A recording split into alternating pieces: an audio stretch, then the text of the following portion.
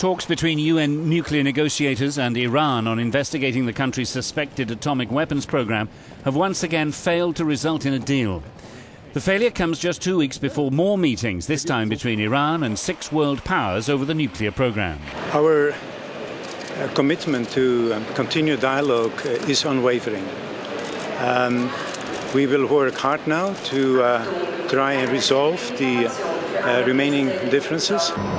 The West suspects Iran of using its nuclear program as a front for developing atomic weapons. The IAEA wants to inspect Parchin military site but has been denied access.